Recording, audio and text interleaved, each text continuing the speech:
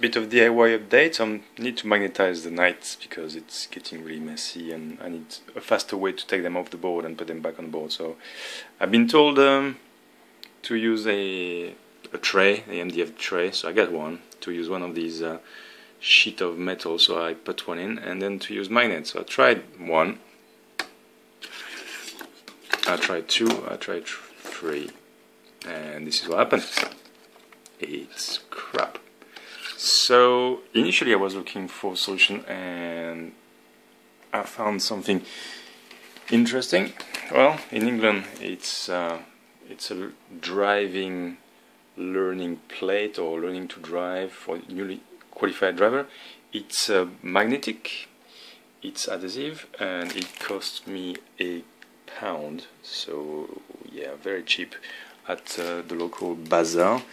And so I did have taped one on the top of the metal sheet, or magnetic sheet that I bought on eBay, which was crap.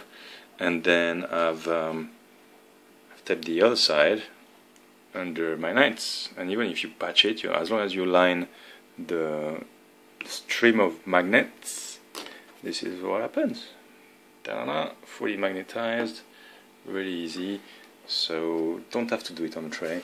I started with one of my old trays, which is basically even more DIY. It's a self-adhesive floor tile, vinyl, and then I've got some sprues on the side, and then what I've done is that under the piece of paper that covers the self-adhesive on the tile, I put one of these learning to drive plate, and I put the piece of paper which was painted, which I kind of like, on top, and then of course I put my sheet of opposite learning to drive plate there, and bim, fully magnetized. So that's for the Questing Knights. That's going to be great.